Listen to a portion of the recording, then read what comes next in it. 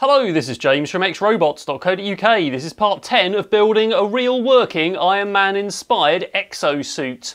We've done quite a lot of R&D in the channel already, check out the previous parts, but essentially I've got something I can walk along in with powered legs, which carries at least its own load.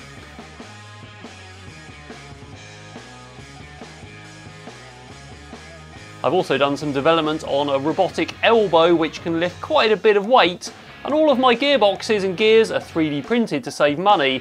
I've also used quite a lot of wood and some various other things off eBay, so the whole thing is being built on a budget, and it's driven by brushless RC motors, which are pretty cheap as well.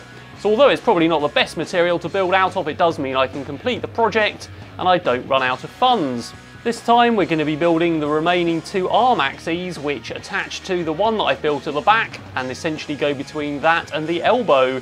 The elbow may get redesigned, and I also need to build a gripper in the future. So the next axis gets built onto this sprocket, which is attached to this long bit of studding, and this is all built-in bearings. It's driven by this chain drive and the motor on the back. I made this model some time ago that shows the axis we need to build. So this is the rotational axis that we've already got, this is the elbow we've already got, and what we need now is the two in the middle, so one that lifts the arm out this way and one that lifts it this way.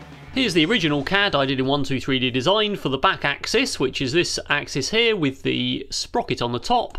And what we now need are the other two axes, so we need this one here, which allows the arm to rotate up and down, and one built onto that allows it to rotate outwards. So instead of using chain and sprockets, I'm going to use much lighter pulleys made of something else. Yes, we're going to make most of the parts out of some lovely plywood because it's really light and really rigid for what we need. Obviously, if we made it all out of steel, it would be really heavy. There's going to be some 3D prints and probably some aluminium extrusion as well.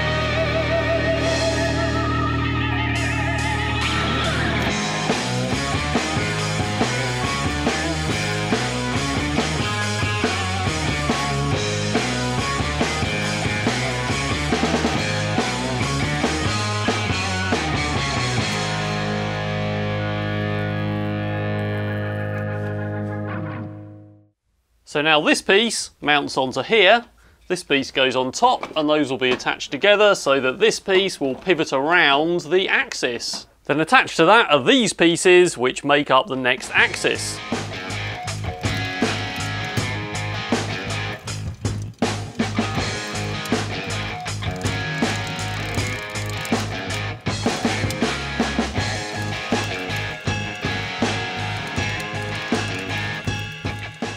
Before I can put that together, I need to have a look at some 3D printed parts. So this piece is actually going to be my pulley that pulls the arm up.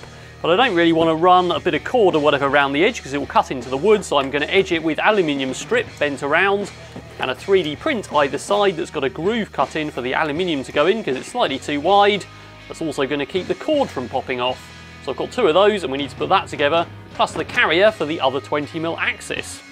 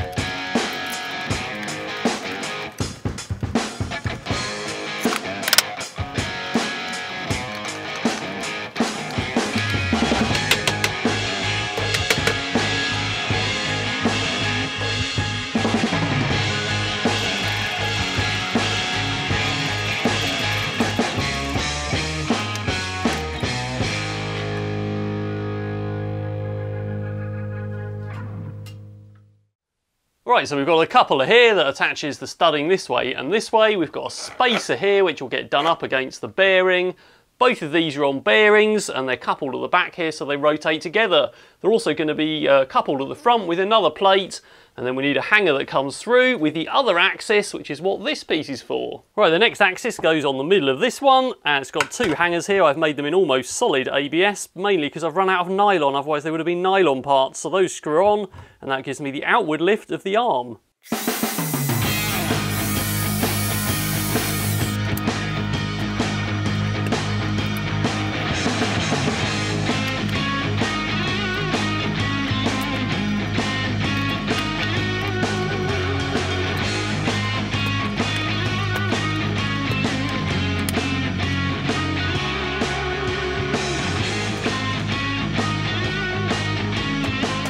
So that makes up our three shoulder axis, the main one that rotates this way, the one that goes this way, and another one on there that now leans outwards and uses this as its pulley.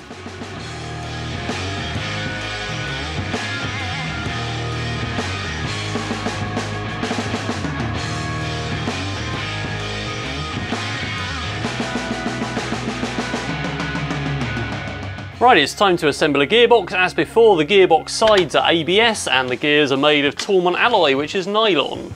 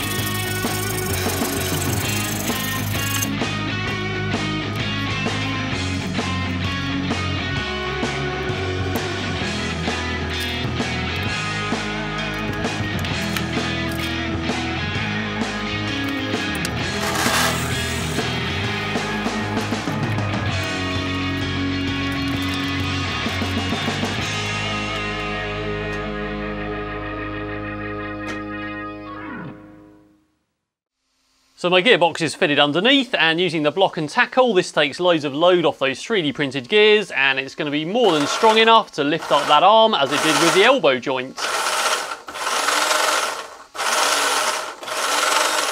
And of course the other motor still works for the rotation, so I can rotate the arm this way as well.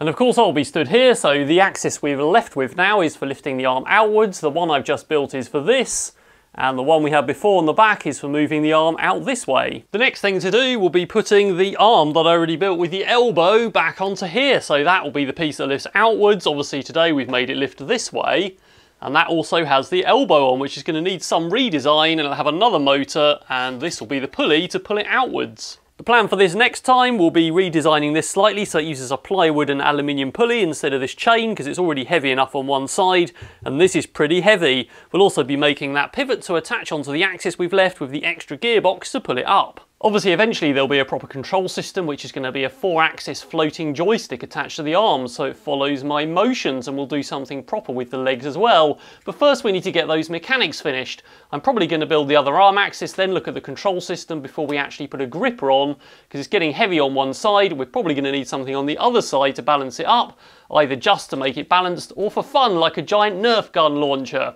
So don't forget to subscribe for more updates on this project and all the other projects, and you should also check out my Patreon campaign, which is how most of my projects are funded.